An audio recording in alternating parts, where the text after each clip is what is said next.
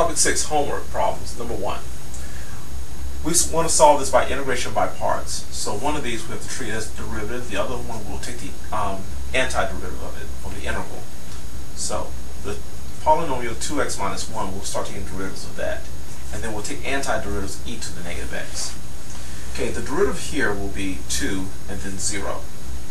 In order to take the antiderivative of this, we recognize that we have e to the negative x dx. And we're going to let our u replace the negative x. So when we take a derivative here, we'll get du equals negative 1 times dx. So we see that in order to replace this with du, we need a negative 1 and a dx. So here's the negative 1 on the inside, e to the negative x, and then another negative 1 for this.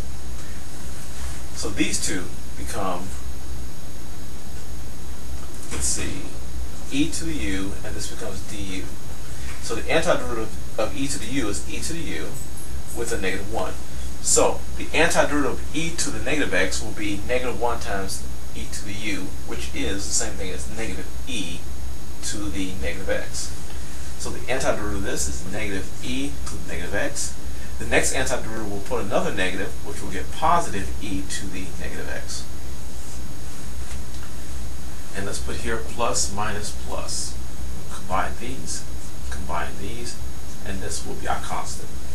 So when we combine these two, we have 2x minus 1 e to the negative x, and that's going to be a negative, so we'll put a negative there. The combination of these two puts a negative 2 and e to the negative x, and this right here is going to be our constant, so plus c. And I want to factor out the negative and an e to the negative x, so negative e to the negative x, and that'll leave behind the 2x minus 1 and also a positive 2 plus c. This can be combined, so we get e to the negative x and 2x plus 1, all plus c. Okay, next one, number 7. Number 7, we're going to take this apart a bit and have it as 2x plus 1 times e to the negative 4x dx. And we'll have a portion for derivative, the other portion for antiderivative. And we'll take the 2x plus 1 for the derivative and the e to the negative 4x. Now the derivative of this will be first 2 and then 0. The antiderivative will have the reciprocal of the derivative here, as we did before, which will be negative 1/4 e to the negative 4x. Another antiderivative will give us another negative 1/4, which gives us 1 over 16 e to the negative 4x. Okay, from there, plus minus plus, we're going to combine these two, and our constant will come from the combination of these two. So we multiply these two, we get negative 1/4 e to the negative 4x, and the 2x plus 1. The combination of these two, 2 times 1 over 16 will give me negative 1 over 8. Okay, 2 and the 16 simplified to 1/8. And e to the negative 4x, and then plus the constant c. Alright, from here I can factor out a negative out of both. And I can also factor out the e to the negative 4x out of both. And I have a common denominator of 8. So I factor out negative, the 1/8, the e to the negative 4x power, and that will leave behind 2x, sorry, a 2 on the outside of here. A 2, 2x plus 1, and then the 1/8 out of this will leave a plus 1. And I think that's all that can come out. Put all this in a big parenthesis, and then the c at the end. Again, this 2 came from the fact that I'm taking a 1/8 out of this. So 2 times 1/8 would give me the 1/4. So if you multiply this back here, negative 1/8 times the 2 would give you the negative 1/4 again. Okay, and I think we got everything out. So let's distribute this. So negative 1/8 e to the 4x. And we'll get 4x inside plus 2 plus 1, all plus c. Okay, and we can have, let's see, let's go and just clean this up a little bit.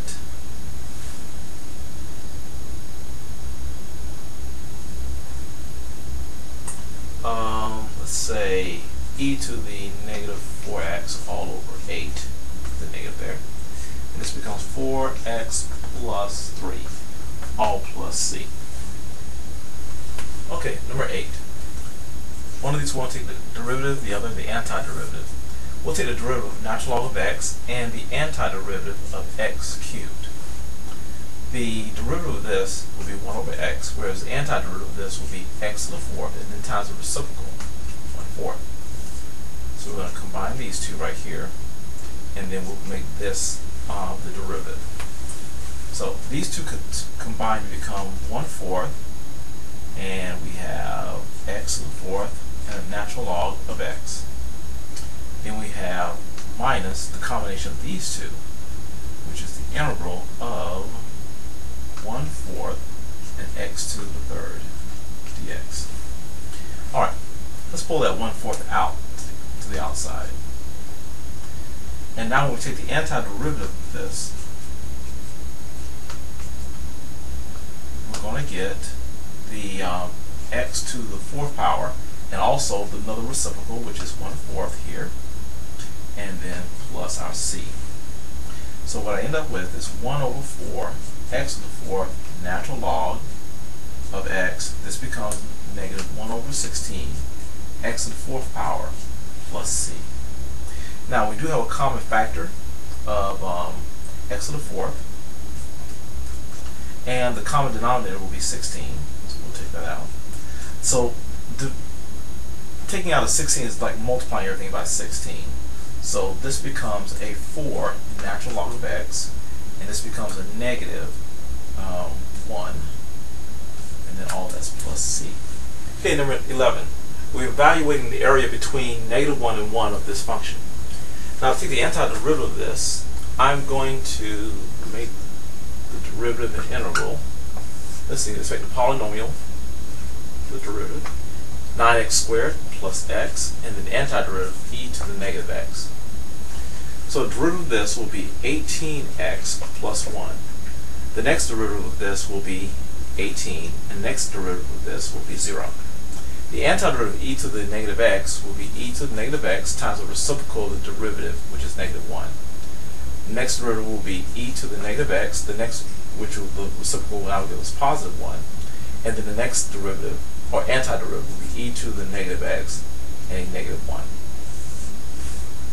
Okay, now let's put in the combinations. Okay, and plus, minus, so these two, and this will be our constant.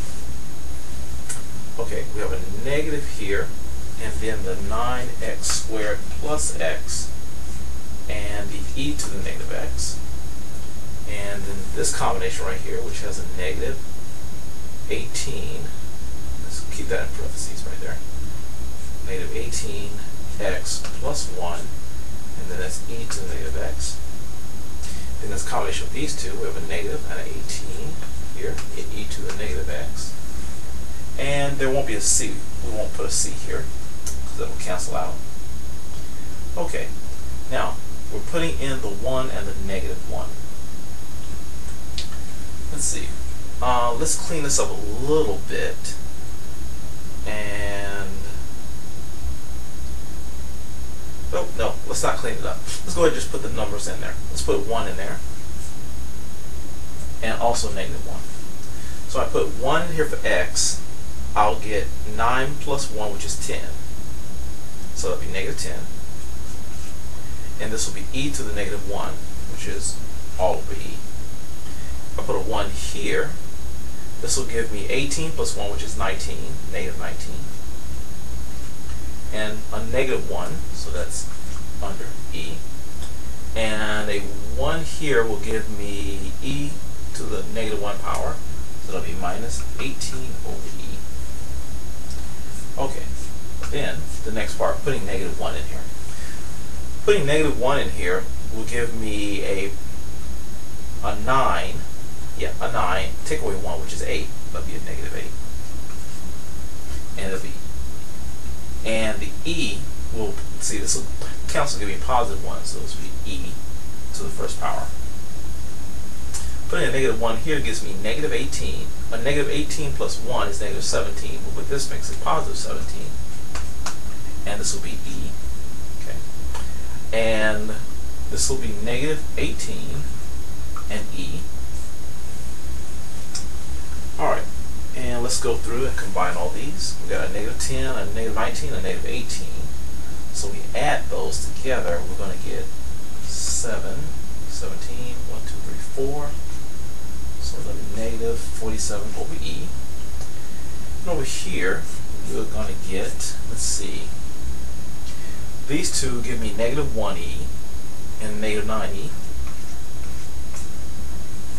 And so finally, these two will become positive, and I'll have 9e minus 47 all over e for that.